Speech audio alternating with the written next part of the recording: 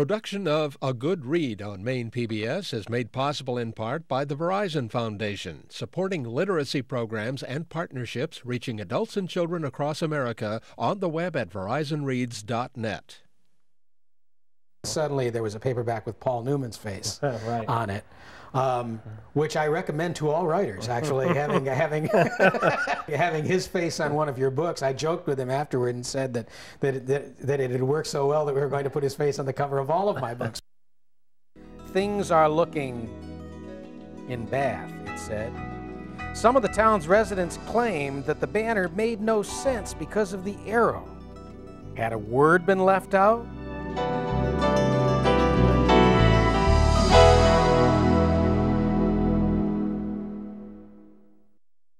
Nobody's Fool, Straight Man, Empire Falls.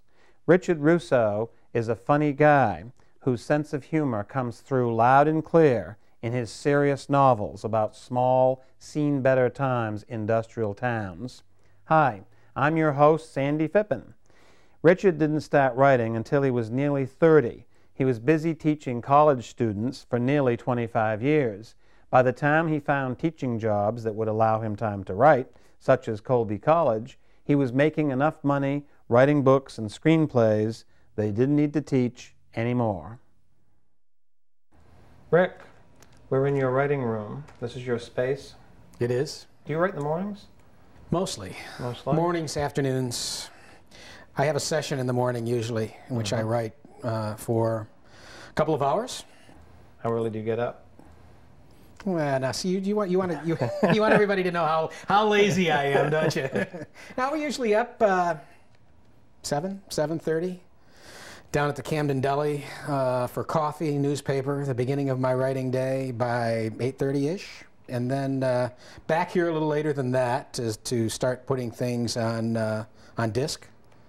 Do you write longhand first, did you say? First, yeah, usually, still. All right. Put it on the computer either later that morning or early afternoon. That's the first revision. Right, the first one. That's right. Right. The first of, well, we don't even need to to know how many. It varies, doesn't it? You were born in 1949 in Gloversville, New York, and you grew up there. That's right. Describe what it was like growing up in Gloversville during your era, the 50s, early 60s. I had a wonderful, enchanted childhood there, which surprises people sometimes because I've written about upstate New York in a way that has not prompted the Chamber of Commerce to use my books to promote the region. But I had a wonderful childhood there. My mother and father were separated. My mother and I lived in a flat above my grandparents' house, which was difficult for my mother, but wonderful for me because I had more loved ones around, actually, as a result of that. When my mother went off to work at General Electric in Schenectady, as she did every day, Monday through Friday, I had my grandparents around. My grandfather came home from the glove shop every day for lunch. My grandmother was there, my aunt and uncle, to whom I am still very close, and my cousins, who still live in Gloversville, many of them, were just down the street, so I had relatives there. It was the kind of growing up in a small town that kind of took place. It was still fairly common then before the great diaspora of family members moving to Florida, to California. Right. The family was all there. The support was all there. My father would make cameo appearances every now and then. It was a marvelous growing up that was tinged in some ways by an understanding that after World War II, that this town, this region, had already seen its best days, and that if you were going to be a young person in the Mohawk Valley region, then you were just waiting for high school graduation, college, whatever, to leave. And that's what I did. I went, as a matter of fact, although I look back fondly on my childhood there now, I suspect that at the time I wasn't as fond of the place then as I am now looking back upon it, because I went to the University of Arizona and could have gone. I had a New York State Regents scholarship where I could have gone cheaply. Much cheaper, yeah. But chose to go to the University of Arizona. I wanted to get very, very far away from Gloversville, New York when I was 18.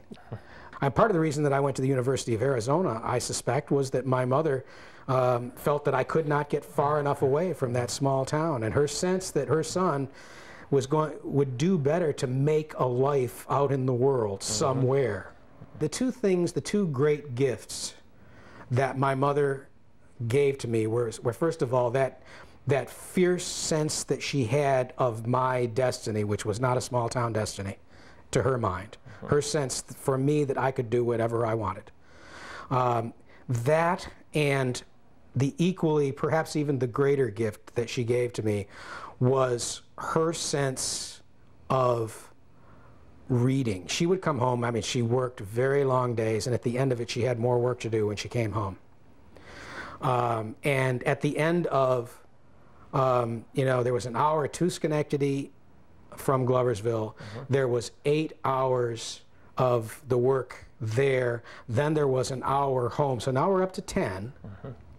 Then she had to make her own dinner. So there's an hour. Clean up the dishes. There's an hour, hour and a half. Then the washing, the ironing, the ironing of shirts. All the housework. All the housework. All of that brings us up to 9:30, 10 o'clock, at which time she would read. That was her great reward at the end of the day, was picking up a good book. And that was I think the greatest gift that she ever gave to me as a kid growing up, was to understand that that's what books were about. That's the reward you got if you were a good boy. And I've never, I mean, even studying literature at universities never robbed that. That's wonderful. Never robbed that sense. I mean, you can study literature in universities and have your relationship towards literature absolutely ruined by what gets stressed in those classes. And my mother's example was such that I have, and we don't read any of the same things. Our tastes are very different, but that fundamental sense that this, in some way, a good book, is as exciting and rewarding as anything you're ever going to do in your life. That's right. It's true. And that's what I owe her most for. Did you go back to Gloversville when you were doing Nobody's Fool and Risk Pool? The later books? I still do. I still go back at least once a year. I still have relatives that I'm very close to, and I still do go back. I don't go back very much anymore. But maybe once a year, something like that. Right, but I know that when you said you have to go away, which is true, you also have to go back sometimes to recharge or find out stuff. Feel the old atmosphere. What happens to me anymore is that I've told so many lies about that place. And those lies are so vivid to me that when I go back now, everything's in the wrong place. These people haven't learned anything from the stories that I've told them. I've told them what buildings have to come down.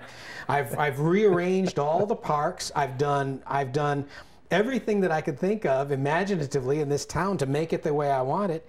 And I go back there, and these people are stubbornly living their own lives as if I hadn't been doing all of this renovation. I've been renovating there for over a decade now, and I go back, I can't find anything, nothing's where it's supposed to be. Well, what do they say about you? I mean, do they read you a lot there?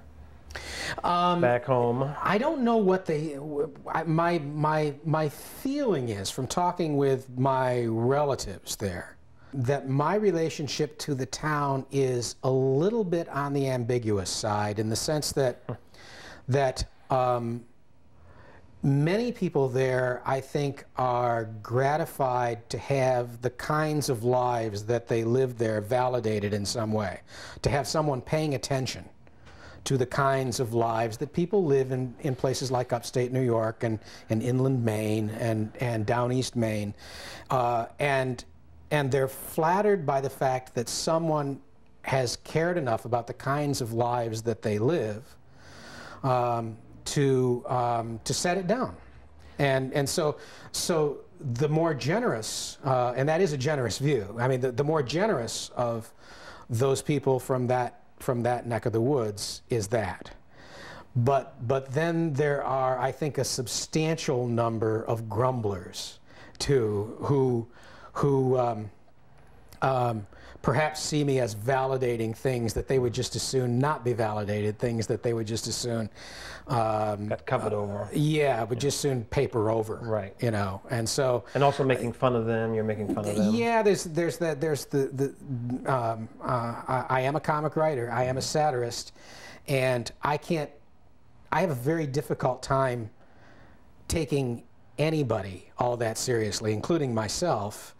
And so I think it's largely, I'd like to think that the people who take issue are largely humorless people who are Yes. you know, don't get it, who perhaps just we're just looking for a little bit more dignity than this writer. A block down the street from Hattie's, 2 city workers were taking down the banner that had been strung across Main Street in September, where it had become the object of much discussion and derision. Things are looking in Bath, it said. Some of the town's residents claimed that the banner made no sense because of the arrow. Had a word been left out? Was the missing word hovering in mid-air above the arrow? Clive Peoples, whose idea the slogan had been, was deeply offended by these criticisms and had remarked publicly that this had to be the dumbest town in the world if the people who lived there couldn't figure out that the arrow was a symbol for the word up. It worked, he explained, on the same principle as I Heart New York, which everybody knew was the cleverest promotional campaign in the entire history of promotional campaigns, turning a place that nobody even wanted to hear about into a place that people actually wanted to visit. Nobody's Fool made the big difference, didn't it? I mean, when the movie came out, and that was a breakthrough for you. It was a breakthrough not only for that book, but for all of my books. I mean, that movie, because it came out at about the time, the paperback had been out for a while, but then suddenly there was a paperback with Paul Newman's face right. on it. Which I recommend to all writers, actually, having Paul Newman can help. Having his face on one of your books. I joked with him afterward and said that it had worked so well that we were going to put his face on the cover of all of my books from now on. But yeah, I do recommend that. That movie gave Nobody's Fool a double life. But it also had the wonderful effect of then rescuing the risk pool and rescuing Mohawk. And suddenly there were maybe 100 or 200,000 or 250,000 readers of a Richard Russo novel that then when Straight Man came out after that, suddenly there was a readership out there for the next book. So it not only rescued the earlier books, it provided a platform for subsequent novels. So it has made, a huge difference. And this new novel, Empire Falls, is actually dedicated to Robert Benton. I don't know if you noticed that, but yes, I did notice that. Benton and I have been. He made the movie. Yes, he's the director and the screenwriter. And he made a good movie. He made a great movie. That's right. Did you think about being a writer rather when you were a kid? No. And certainly would never have thought of writing as a means towards affluence. That's one of the first things that I tell students who are interested in being writers. Just understand that if you want success, you know, there are almost anything else you would choose to do. That's right. Professionally, be an engineer would be better than this. And I'm very aware of the fact that as a writer in particular, I have achieved a degree of success that is. I mean, how many serious writers are there in America who don't have to teach or don't have to have another kind of job or something that really pays the bills? I mean, there are very, very few of us, and I don't know how much longer it'll continue. For me, I always remind myself that the same mechanism that turns a faucet on also turns it off. And so it could disappear. It could disappear next year. But for the meantime, we are blessed. Straight Man came along, Yeah. and that was your academic novel, and it's also in first person. It's your only book in first person. How come you No, did? Risk Pool is in first Is that in person first too. person, too? Yeah, Oh, is it? yeah. Oh, I slipped Those up are there. my two. Those are my two forays into first person. But you prefer third person, don't you? I've come to. Yeah, yeah. Because over you the can years. because you can do different viewpoints. Is that why? Right, and two, over the years, third person, especially third person omniscient, as you get older and more arrogant and more Want to play God? more aware of, yes, the suitability of assuming a godlike stance. Omniscience just allows you to have so much more fun. That's right. And you can go in the heads of all these different characters. Yeah, yeah. Switch back and Nobody's Fool actually started out as a first-person narrative. And it was only when I realized that Sully, who was beginning to grate on me, seeing everything through Sully's eyes, he was as interesting or more interesting to look at than to look through. And so I switched that novel over to Omniscient, and that was when I realized I really had the book, because then it was also at that point that I realized I could bring Miss Burrell into it in a really meaningful way and get into these other characters' heads, which was of primary importance in that book. Right. Because I had originally thought of Nobody's Fool as the opposite of the Risk Pool. I was in the Risk Pool. I had told a father-son story through the eyes of the kid, which was very limiting. I realized as the closer I got to the end of that book, I thought, all right, now I got to do it again, but I got to do it through the eyes of the father. Much of the same story, but told through a different perspective. But when I tried to tell it through Sully's eyes, it was just so limiting I couldn't do it. Yeah, but they do seem similar. Those men you write about. Yeah. Yeah. Talk about working class guys like that whose dreams are gone with the wind. I earned enormous respect for men who did the work that I did during the summers, but did it all their lives. And every one of them had dreams. Every one of them had some sort of notion of himself that necessity had made impossible. The Straight Man is your most different book, Yeah. in my opinion, because it's not about the working class. It's about college professors fighting over silly things, nonsensical things. Right.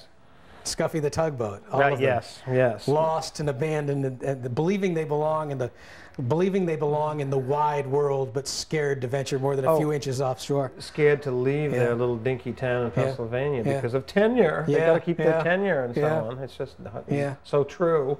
True here too in Maine, isn't it? Yeah. Oh, well, yeah. I think that there is. You know, it's not just college professors. I think we all mistake what we want and what is good for us. We want an easy life. Right. You know, and we want security. And not only do we want it for ourselves, we want it for our children. God, what a gift! What a gift to give kids. Yep, terrible. You know, that sense that, you know, be secure. Right. Do the safe thing. That's right. Find a job that you're sure will pay enough money. All this advice that we give our children is just so tragic. It's much more fun to write about high school than college. Yeah. Because high school is still so dramatic, right? It sure is. Yeah. My favorite parts of Empire Falls are the high school parts. All the Tick chapters are really my favorite, and it has in part to do with the fact that I just love those chapters. I love seeing the world through Tick's eyes. Yes.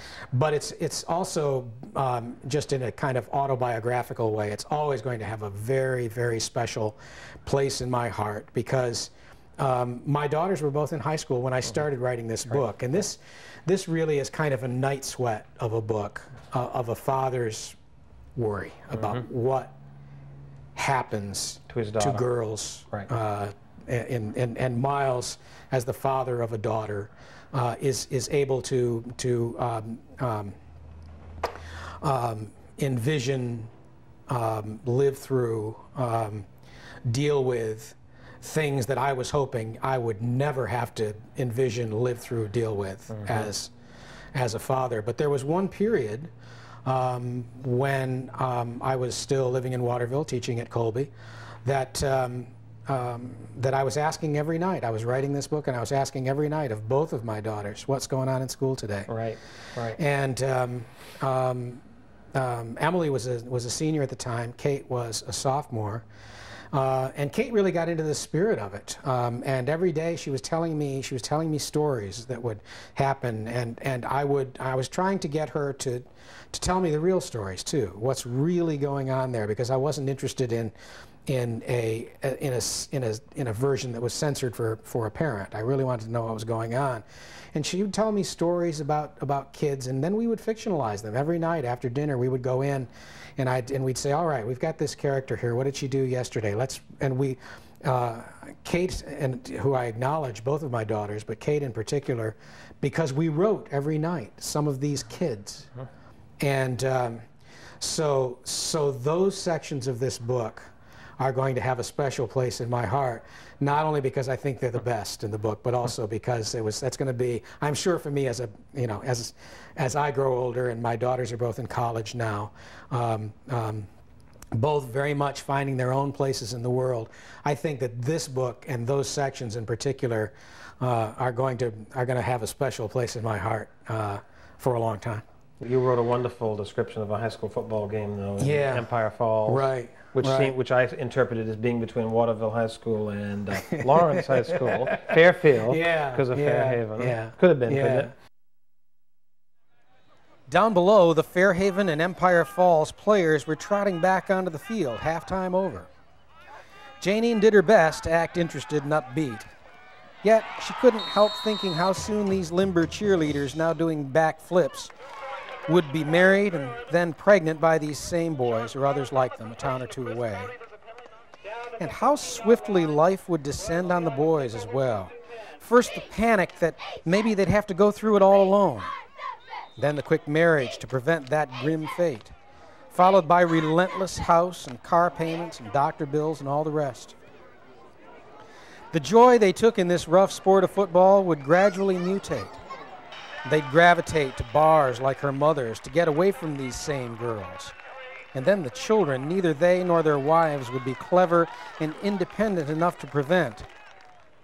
There would be the sports channel on the television's wide screen, and plenty of beer, and for a while they'd talk about playing again. But when they did play, they'd injure themselves, and before long their injuries would become conditions. And that would be that. And you also wrote about Orono and the University of Maine and a fraternity party. Yeah. And that would have certainly been true. I don't think we're going to be able to discuss that particular scene here, Sandy, are we? No, maybe not, but I think people might want to read the book to read about that scene. Yeah. And also the hockey team at Maine, because the boy that got a scholarship there or something. Right. Right. So, and you mention other things throughout the book, little Maine things here and there. Yeah. But you were careful. But it's actually not a Maine book. It's not a Maine book, really, when you come right down to it. I think that people who read this from Maine, who are number one looking for a Maine flavor, a Maine flavor, are probably not going to find it, because, in a strange way, it's much more like my other novels set either in New York or in Pennsylvania, because these books are not about place. People always say that I'm a place-oriented writer. I'm a class-oriented writer. Right. Yes, and this book, with the Whitings and with the Robies and with the kind of work that these people do, hopefully that is what is going to come to life vividly enough so that people see their place in it. I'm not a writer of place. I'm a writer of class. Right. That's right. And yet the places are there. I mean, certainly it's a northeastern book, we can say. Yeah. Because any town in upstate New York, Vermont, New Hampshire, Maine, Massachusetts, they could identify easily. Maybe in the Midwest too, but I've never been in the Midwest. But you know, Sandy, during my travels, when I go out on book tour, and I mean, I get sent everywhere. I get sent to the West Coast. Often I get sent south.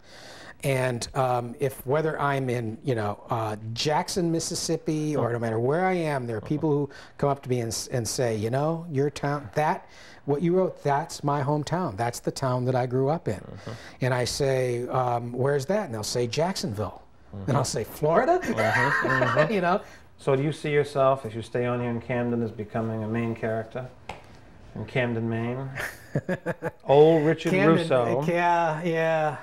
He's down to diner. This new book has kind of blown my cover in Maine. I used to be able to walk around downtown Camden with a fair degree of anonymity, which my guess is that Mainers are pretty sensible, and this book is or at least the hype around it will blow over as they'll get over it. As hype does. They'll get over it, and I'll probably slip back into the obscurity that I enjoy fairly quickly. Yeah, as writers need that. We need that. Yeah. Really. Well, Rick, thanks so much for letting us visit. Thank you. I really enjoyed this. Wonderful world. Thank you very much. For more information about a good read, visit our website at mpbc.org. You will find transcripts of interviews, biographies of each of the authors, a complete list of their published works, and you can join me on our new online book club to share thoughts about the writers featured on this series. Production of A Good Read on Maine PBS is made possible in part by the Verizon Foundation, supporting literacy programs and partnerships reaching adults and children across America on the web at verizonreads.net. I remember being told by a number of very serious nuns who were trying to make a serious young man out of me, ambitious creatures that they were, that I was never going to amount to anything if I didn't straighten up and fly right. And I take it as a great point of pride that I'm still around and they aren't.